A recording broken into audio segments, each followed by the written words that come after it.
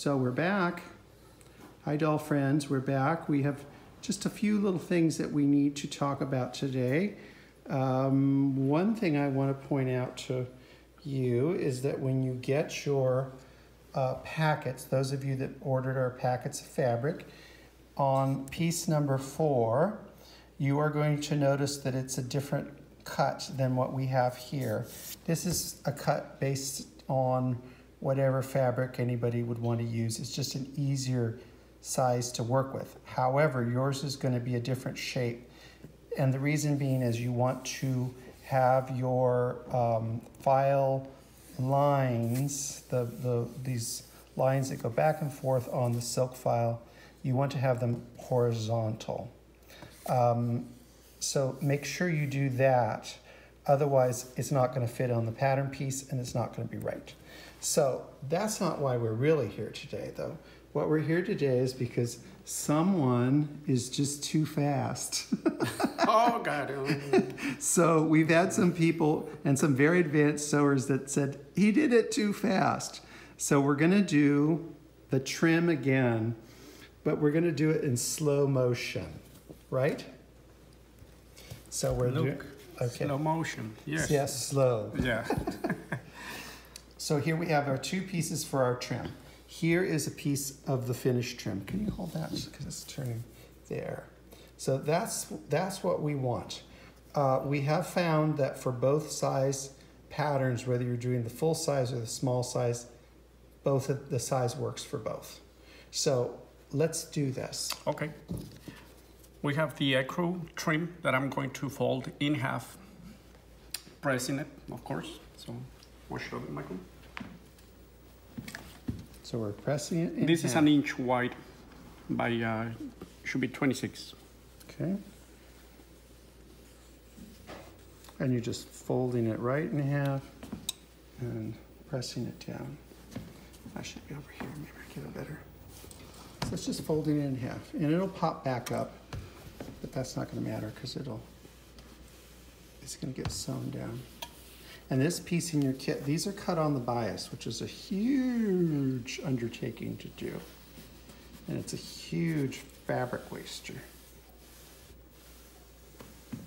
Yes, totally fabric waster. Absolutely. Okay. Yep.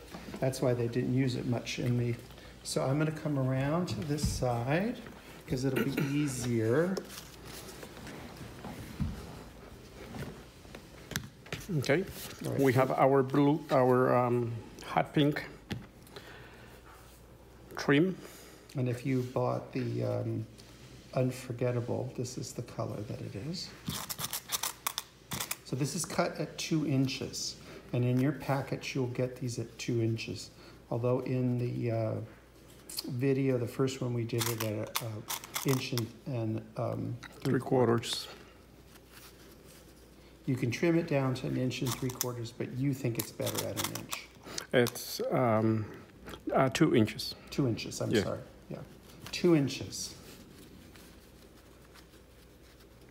1 3/4 works, 2, but 2 will be better, okay?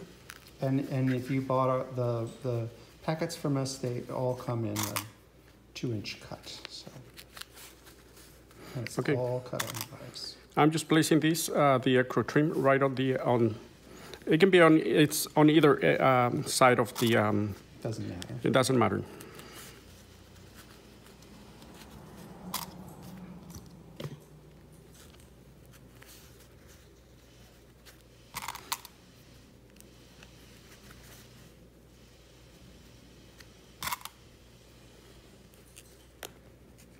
Okay, we have it in place. Okay, and I'm going to continue.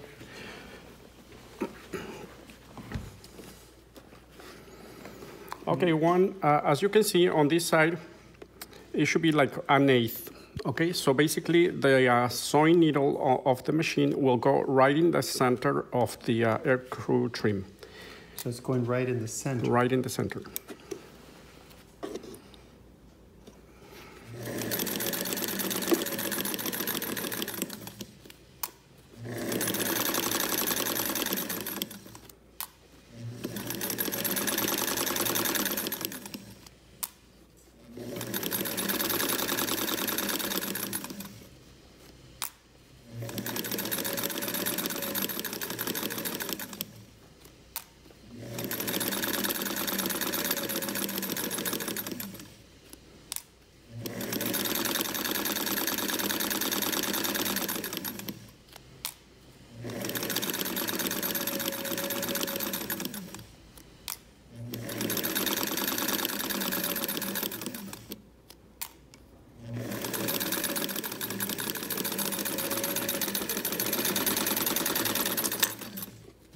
And this is the only sewing we are doing on this. So it's that one seam, that's it. That's it. Okay, so now I'm going to trim the excess of this from the stitching that I did. It's going to be an inch, excuse me, it's going to be 1/8 of an inch. So I'm going to kind of eyeball it, kind of like so.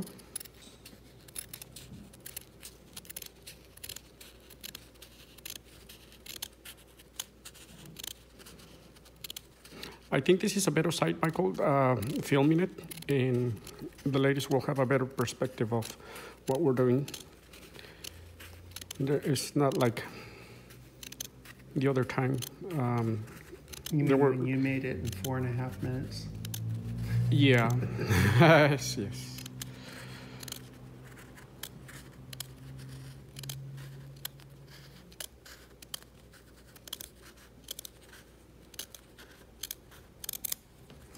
But this trim technique, once you've got it, it's something that you can use on so many different designs. Yeah, you're gonna love it and you're gonna continue making it. Okay, so we have that. And now I'm gonna go to the iron presser, and now I'm gonna show you what's next. I'm just gonna do a little pressing here.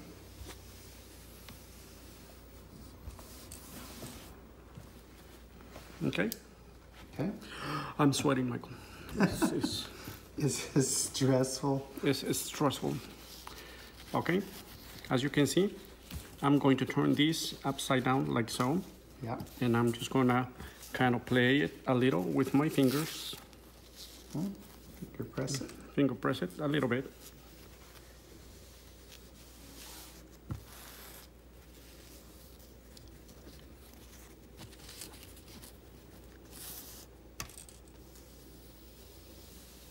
This alone, just like this, was a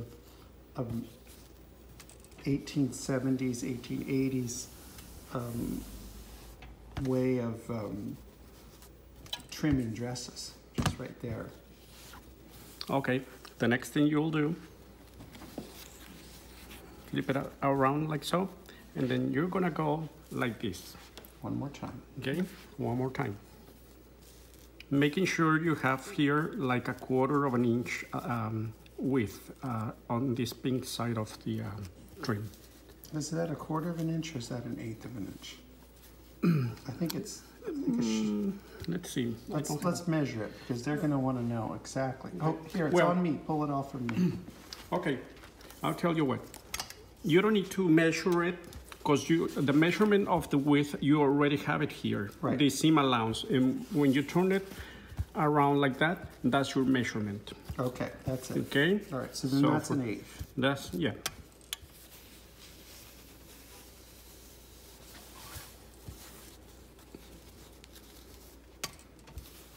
People, I designed the trim the first time, and mine was much more complicated to do. So Jose said, "Oh no, yours is too much." So we're doing it this It was not too much. It was not that it was too much. This is easier. Yes. Okay, let me just. Okay, maybe a little more pressing here.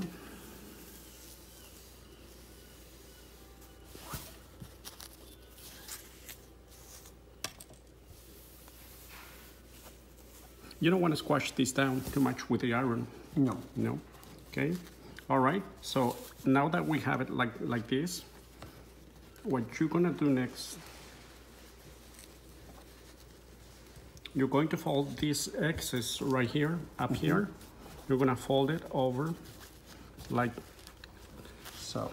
side to side of that. Right. Okay. I'm gonna make sure if that's the width I want. That should give you about 1/4 of an inch. Okay, I'm gonna press this down like so.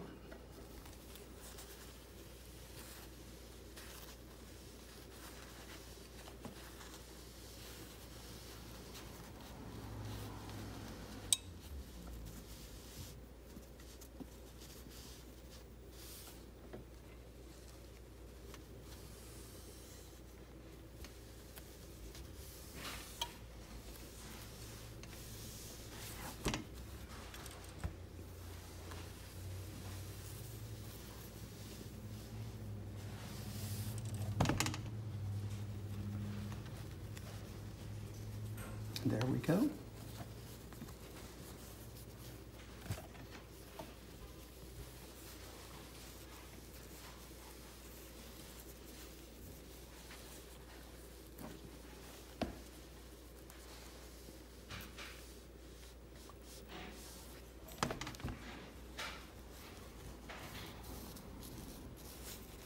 Okay, that's what you want. All right, Okay. so that looks great. All right, and now I'm gonna bring it over here.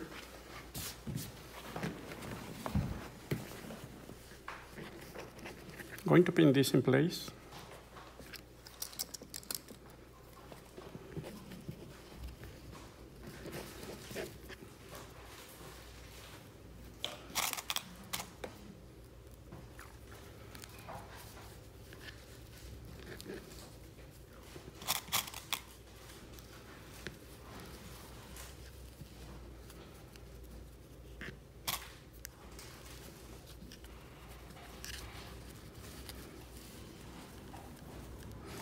Okay, I'm just gonna pin this much because I'm just gonna show you the next step, the very last step of this, and your trim is ready to be placed on the dress. Okay, we have it like so.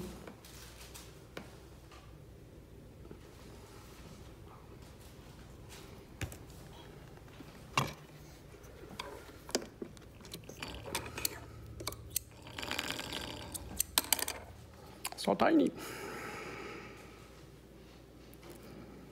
You did it. Oh I my did God, it. I'm impressed. Yeah. I couldn't do that if it gave me $1 million.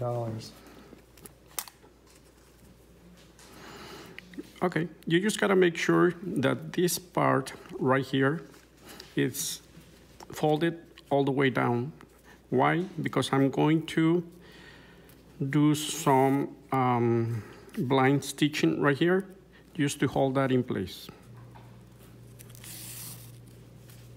And you're going down into the ditch. Yes. So no, those seams will never, stitches will never be seen.